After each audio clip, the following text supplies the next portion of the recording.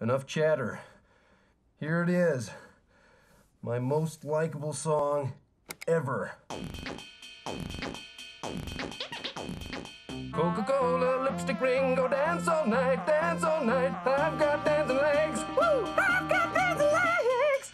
They won't stop me dancing, no, they won't stop me dancing. Kiss me, just kiss me Nefertiti. Just the way you like it, just the way you like it. Kiss me, lipstick ring, oh, that's the way you like it.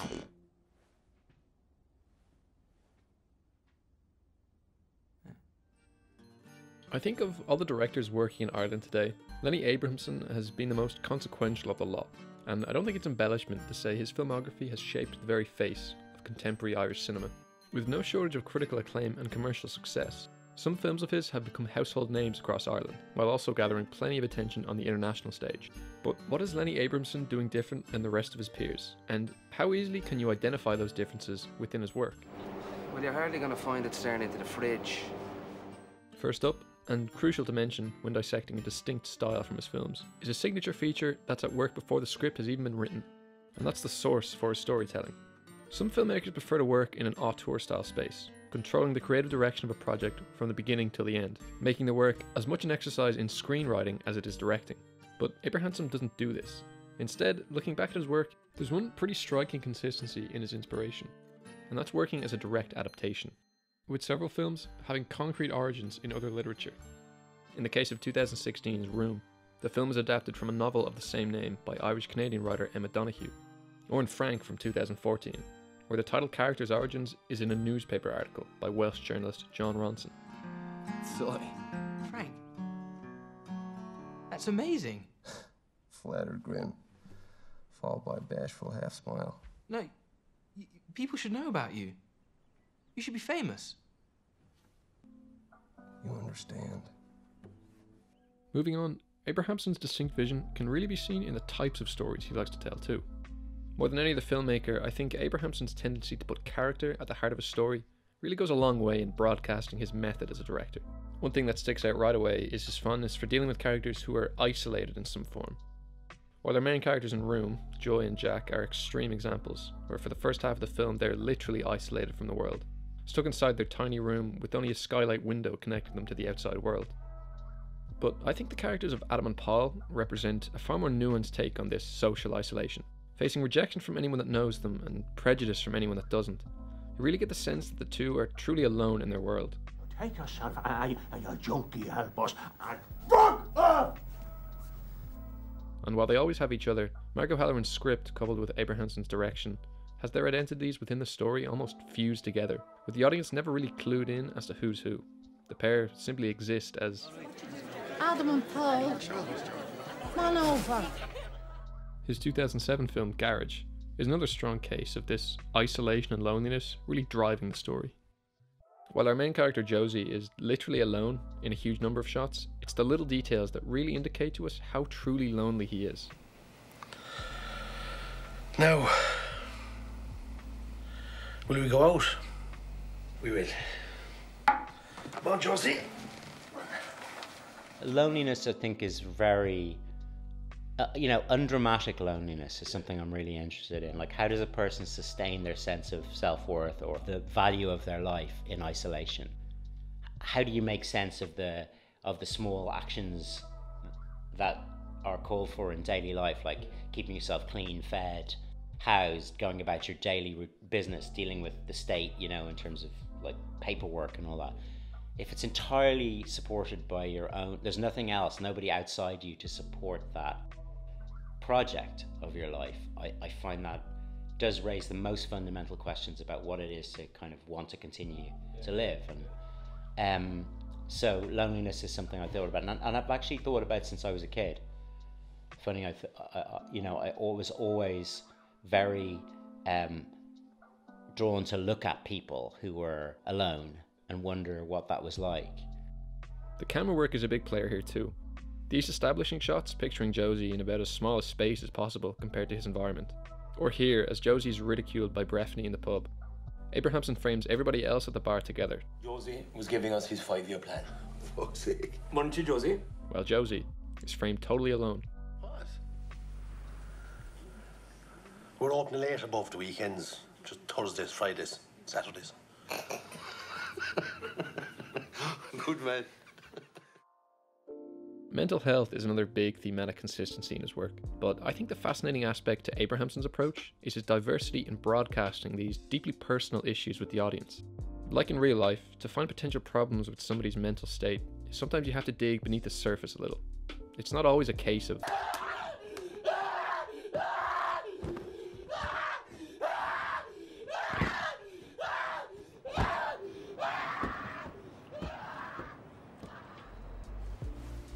sometimes you have to dig a little bit deeper.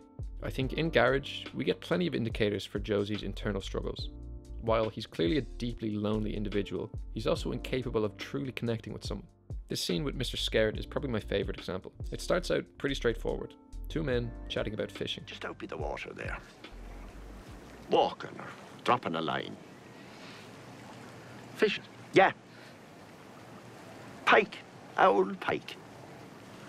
Or eels. Aye. But when Mr. Scared really opens up to Josie, clearly struggling with the loss of his son, You think it's going to stop. It never stops. he doesn't know how to respond. So he just doesn't. He just continues to make small talk. There's some building in town, isn't there? What the hell with the town, Josie? No such things as towns anymore. And I think this is what really sets Abrahamson apart. Filmmakers have been criticised for using dialogue for exposition for decades.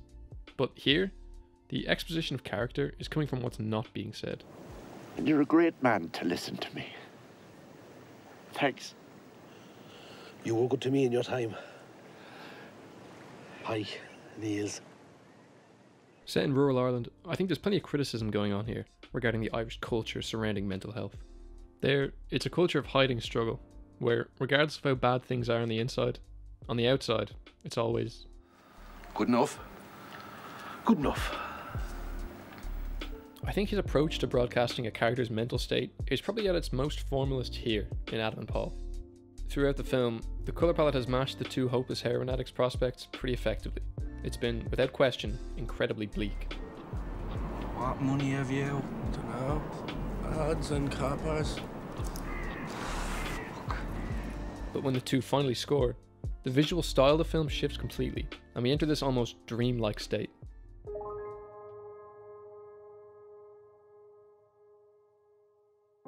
The overexposed frames, the use of slow motion, and Stephen Rennick's almost mystical score. Under this, guys, even the towering flats in Ballymun, with their translucent lights, almost look tranquil in the background. Mental health is an idea. I suppose that becomes the kind of descriptive phrase when things get really bad. And so, given that film, or at least the films I've been interested in making, want to look at how people are, where the fault lines and fracture lines inside people are, the best way to see that is to put them on, put pressure on them, and then see how those fractures begin to open. So yeah, I think that's a good way of, that's a good principle in storytelling, which aims to have psychological depth, right? But also, I suppose personally, I am interested in how people hang on or don't in life, and I'm drawn to characters whose grip on a viable life is tenuous. Will people know I've been arrested, Michael? You haven't been arrested, Josie. You're just making a statement. Or will people know, like? I don't know. It's a small town. Right. I think these pressures and the influence they have are ultimately the biggest catalyst for changing characters in his films, sometimes becoming more exaggerated versions of their previous self. Let's take the fucking head off. I have a certificate. Or being fundamentally changed by the process. I know I ruined everything. I'm sorry.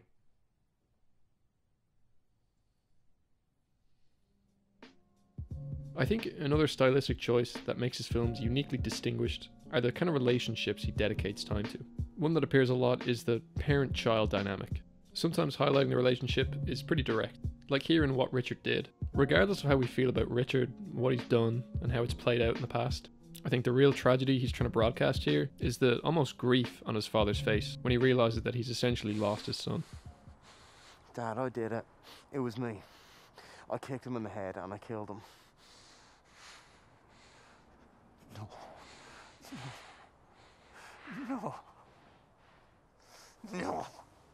No. I'm so sorry, Dad.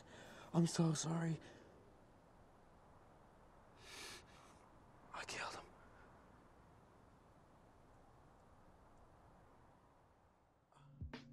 But sometimes the relationship is a bit more figurative or symbolic. This scene from Adam and Paul, this is probably the only time the two have shared a positive interaction with another person. You don't be so fucking hard. How can I be done with them? Practically brought up with us. Match you. The same as they are now.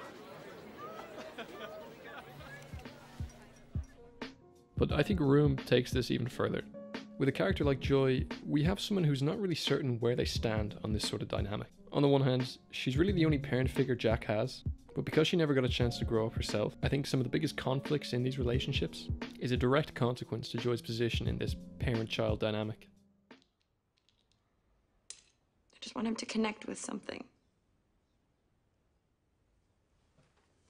Joy. Joy. He's really doing fine. I don't know what's wrong with me. I'm supposed to be happy. You just need to rest, okay? No, I don't. I don't need to rest. That's what the doctor That is not what the doctor said. You don't know what he said because it was a confidential conversation and you don't know what he said. All right, all right. I feel like you're impossible to talk to right now. Well, sorry. Well, no, you're not sorry. Yeah, I'm not sorry. You have no idea what's going on in my head. Yeah, well, try me. I have asked you. And then what? Then every time you look at me, that's all that you see? When I look at you, Joy, I will see my daughter. You don't need me. You've been doing just fine without me. Look, maybe regardless of all these overarching concepts, like a distinct visual style or some thematic consistencies, I think the films of Lenny Abrahamson ultimately speak to people and allow for at least some sort of connection between viewer and filmmaker. And whether that connection was made by something mentioned in this video, or something more personal that every viewer brings to the film.